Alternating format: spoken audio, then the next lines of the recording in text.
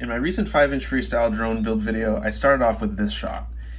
This isn't really a new feature in Betaflight, but since I got quite a few messages about how to do it, I figured I should just make a quick video on setting up and using launch control.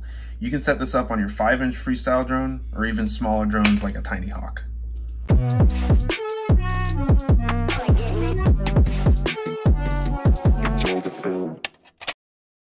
So you can do this on any drone running Betaflight 4.0 or newer. I'm going to set launch control up on my basher drone, and then we're going to take it out and I'll show you how to use the launch control feature. So first thing you want to do is connect your drone to Betaflight. Make sure that you're using 4.0 or newer. You'll know the version by up here. This is 4.2.9, so I'm good. If you're running 3.9 or 3.8 or something, just update the firmware in your flight controller.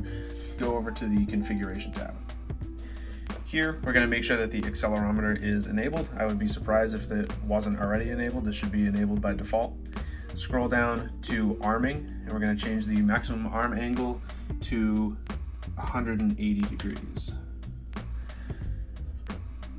Then we're going to hit save.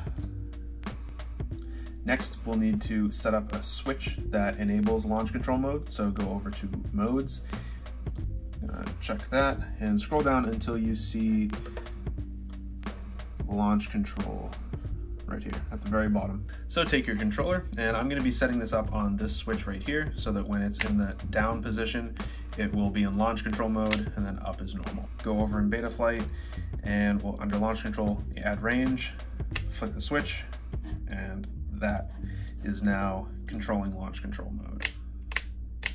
Next, what we need to do is go under CLI. So we're going to input some code, and basically I have this code right here, and this is what's going to happen when you are in launch control mode. There are two values that you'll probably want to change or at least play with, and that's the set launch trigger throttle percent value and the launch angle limit value.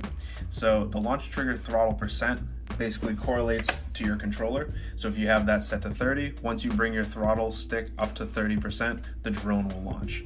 So typically I'll have this at 50%.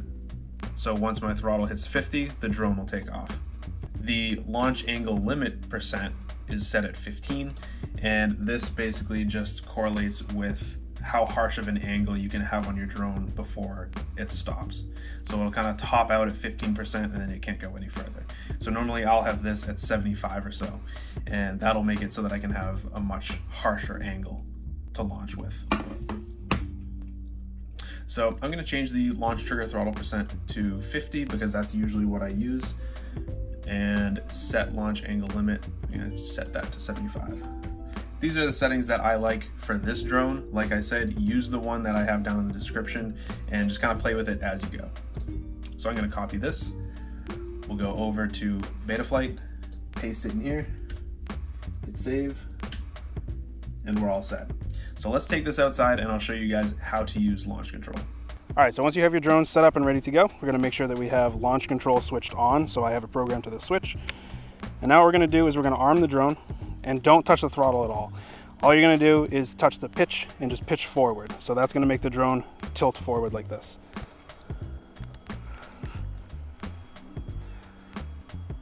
So give it a little bit of pitch. And now get it to the angle that you want. So once you bring the throttle up to 30% or 50%, whatever you set it at, then it's going to launch.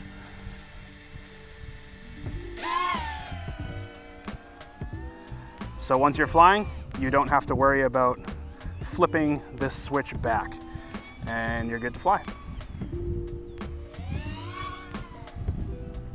So if this video helped you out, make sure you subscribe to the channel, like the video, leave a comment, and keep an eye out for more FPV videos.